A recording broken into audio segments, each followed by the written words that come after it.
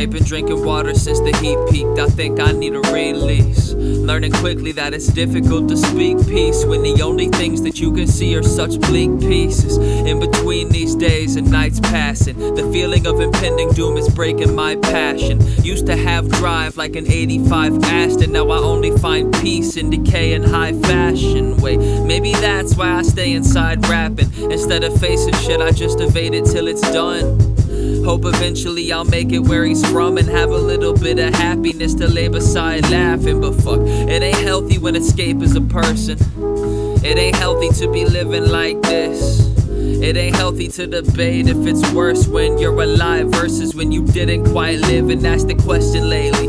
In this realm of chaos, will the selfless pain help to pay off the debts that I've accrued? I'm stepping to the tune of the moon, trying not to let my feet miss a beat till it's through. And it's difficult, gliding through a pivotal moment with the feeling that no matter what you do, you can't control it. So I'm in and out of consciousness, dripping out with common sense. I'll drive myself crazy till they listed my accomplishments. And honestly, this shit is a mess.